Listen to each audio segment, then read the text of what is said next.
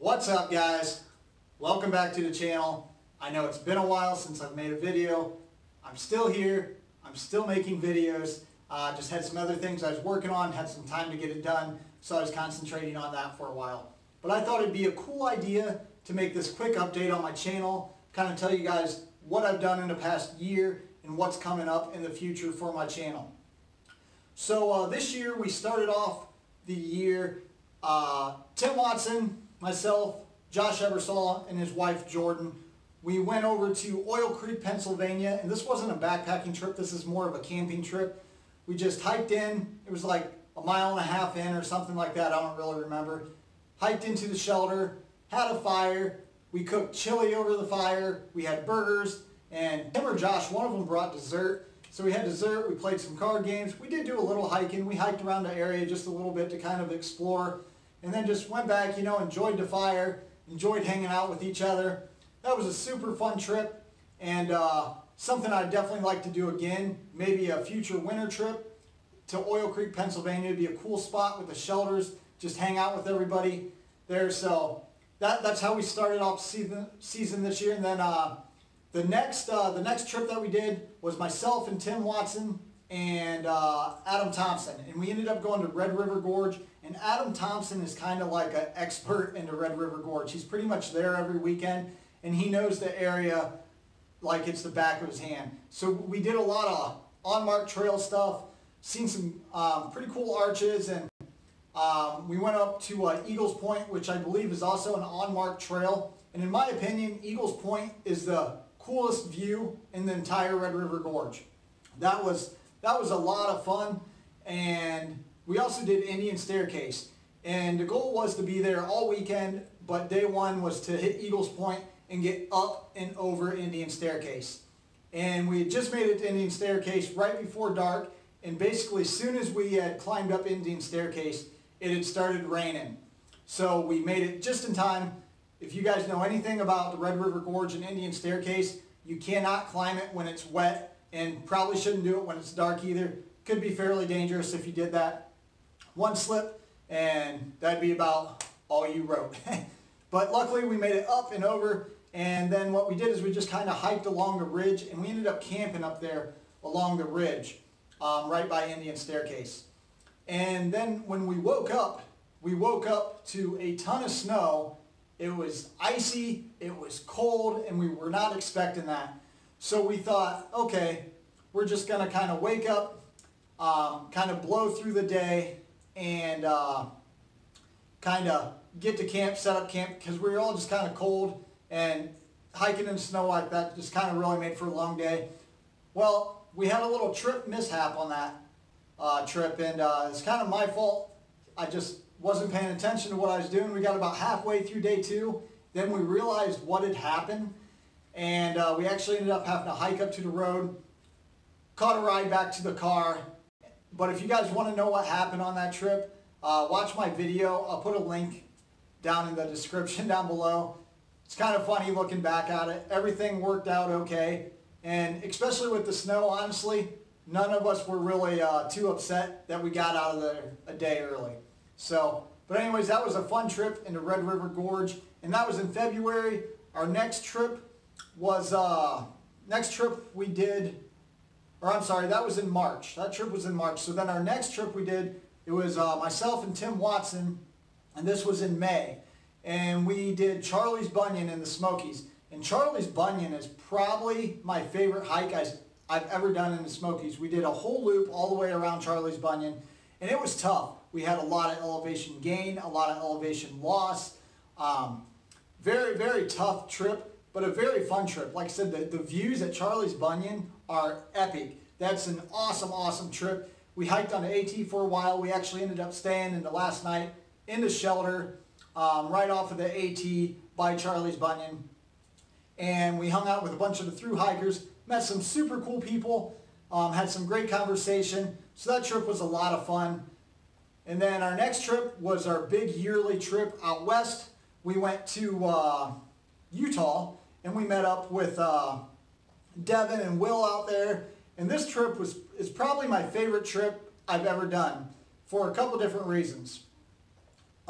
First of all, we had Josh Ebersol back with us, and he hadn't hiked with us in quite a while because he had hurt his ankle and his knee, and he just wasn't really able to do big hikes. So it was nice to have Josh Ebersol back with us. And then we had Devin and Will, and Devin and Will kind of showed us around the entire area. We hiked into High Uintas out there in Utah, and they know that area really well. They're out there all the time, and really created a good friendship with those guys. So the camaraderie of just everybody being on that trip was outstanding, and the views in Utah were awesome. Probably my favorite trip I've ever done.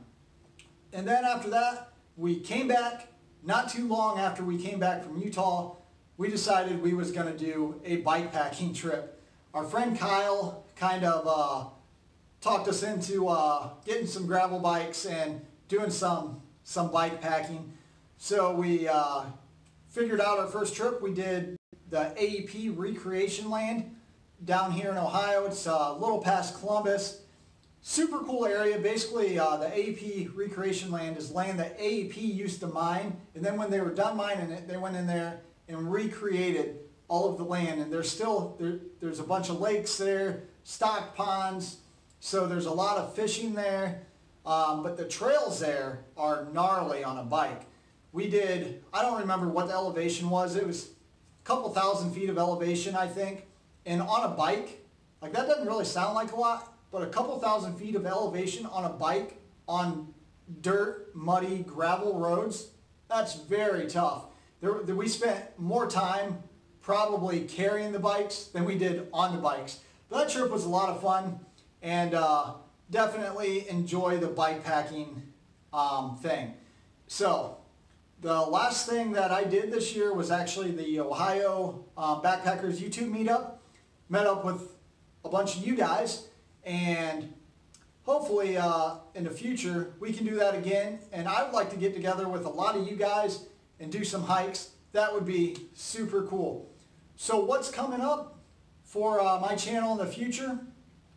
Of course, there's definitely going to be backpacking trips. As far as what's going to happen in the near future, I don't know. We haven't actually sat down and really figured out what we're going to do next year.